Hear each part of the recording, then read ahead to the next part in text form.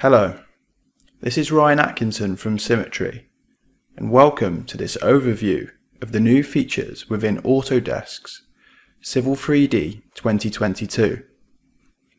In this video, we'll look at some of the new features, including some new functionality within the connected alignment command, as well as some more curve groups that are available when creating alignments, which we'll cover later on in the video.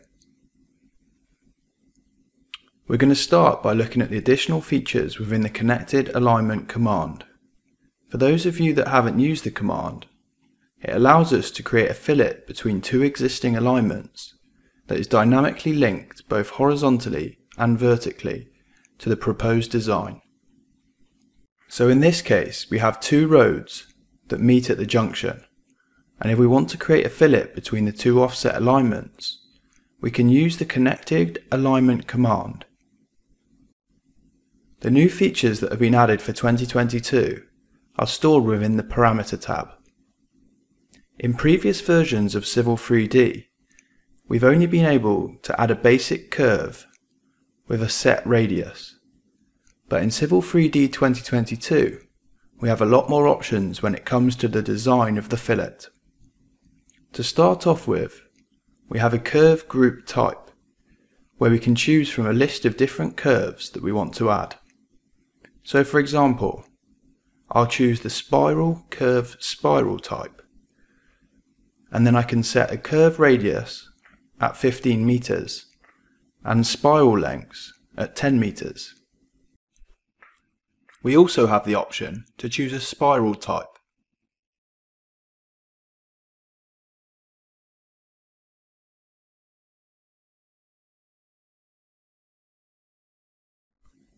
We can then choose if we want to offset the alignment, which you could use if you were using the center line of the road rather than the offset alignment. And finally, we can set the connection overlap, which will add a straight section either side of the fillet. Once we've set the parameters, I can preview the fillet by clicking the preview button. If I wanted to make changes, I could then go back, make the changes, and then press the preview button again to view the changes. If I make changes and there's no solution, for example, if I change the radius to 100 and press preview, we'll be shown an error message that gives us a few options. We can return to the previous dialog and manually make changes. We can exit the command and not create the connected alignment, or we can let Civil 3D create an auto-fit alignment where Civil 3D will automatically choose the parameters so that the curve has a solution. We're now going to have a look at another curve type, which is a free-centered arc. When we go to change one of the arc parameters, we can see that the arc we're changing is highlighted in orange. When we set the length of an arc, the angle will be automatically calculated, or we can set the angle of the arc and the length will then automatically be calculated. We can then click OK. The next new feature is within the connected profile, which dictates how the two alignments are joined in the vertical axis. Civil 3D now has the ability to again choose a profile curve type. We can choose between a parabola and a circular curve, and we can then set either a curve length or a K value. Once we're happy with the parameters, I'll go ahead and click OK to create the connected alignment. If for some reason I wanted to go back and change the curve settings, this is easily done by navigating to the alignment properties and then going to the Connection Parameters tab. I can then make changes to the curve and then click Apply.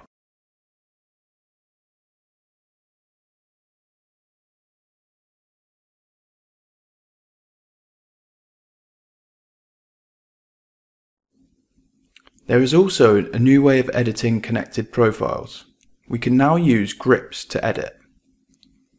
The first grip is going to change the overlap length and we can slide this up and down the alignment. The next grip is going to dictate the offset.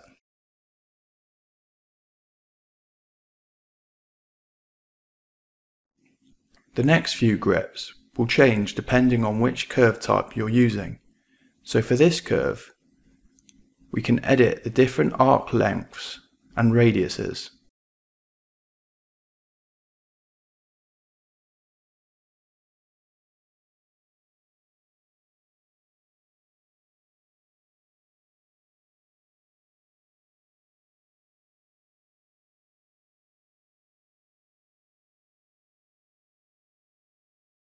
Okay, the next new feature we're going to look at is the new curve groups when creating alignments. There are 3 new curve groups that are really useful when connecting to or from a curve. We have a spiral, curve, spiral, spiral, or SCSS curve group that will go from a tangent to a curve. We have a spiral, spiral, curve, spiral, or SSCS that will go from a curve to a tangent. And we have a spiral, spiral, curve, spiral, spiral, or SSCSS that will connect 2 curves. So for this example, we have this curve that is fixed, and we need to connect either side of the curve. So to start with, I'm going to use an SCSS to connect the incoming tangent with the curve. So I pick the tangent, then I pick the curve. I then select that I want the solution to be less than 180 degrees. I can then choose the radius and set the lengths of each of the spirals.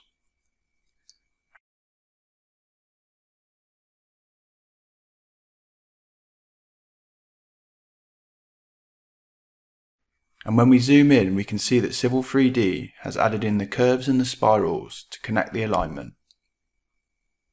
We're now going to use an SSCS to go from a curve to a tangent. So again, I pick the first entity, which in this case is the curve. I then pick the second entity, which is going to be the tangent.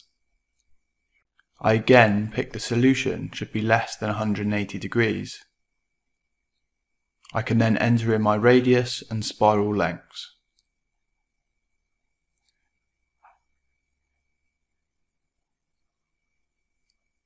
These radius and spiral lengths can all be edited using the grips on the alignment, but I think it's a lot easier to use the grid view.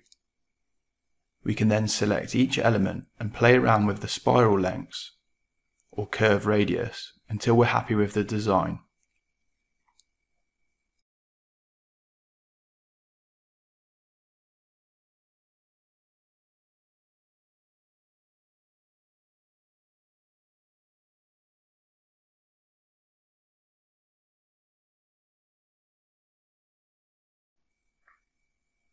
One thing to be aware of when using these new curve groups is that users of previous versions of Civil 3D may struggle to edit the curves and spirals.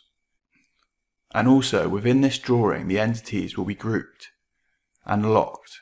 So if we just wanted to delete part of the group, we will see that Civil 3D will actually delete the entire group. To enable us to break up the groups, we can right click on the alignment and click Convert to Fixed Geometry. This will break up the groups into segments which we can then edit, and users on previous versions of Civil 3D will also be able to easily edit these.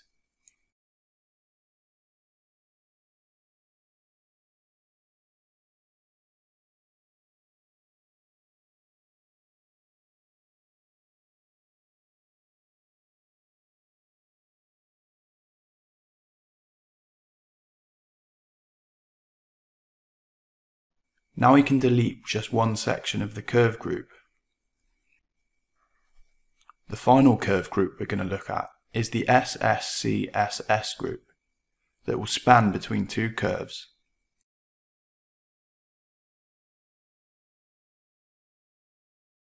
So I simply select the 2 curves then select that the solutions should be less than 180 degrees, and I can then enter the radius for the curve, and then the length of each of the spirals.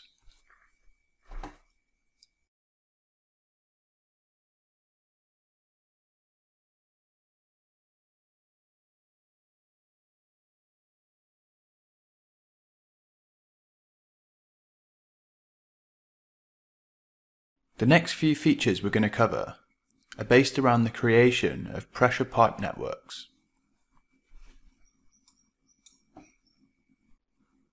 The first changes come when we're creating a pressure pipe network by path. We're now able to toggle on and off the compass and the snap, which gives us a lot more control when placing our bends.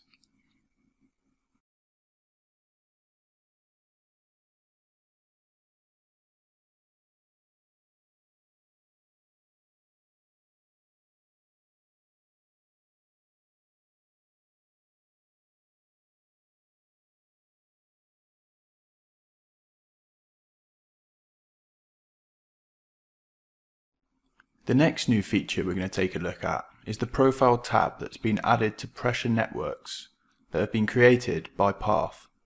In previous versions of Civil 3D, there was no profile options on the ribbon. However, this year, you're able to open up the Pipe Run profile settings. These let you edit the profile settings for the pipe network.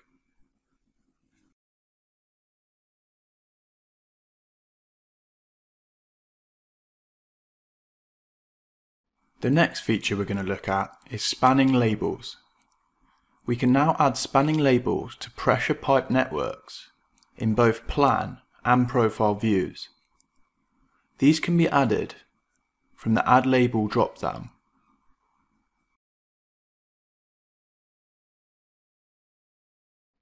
We then just have to pick the first and last pipe in the run, and then Civil 3D will add the spanning labels.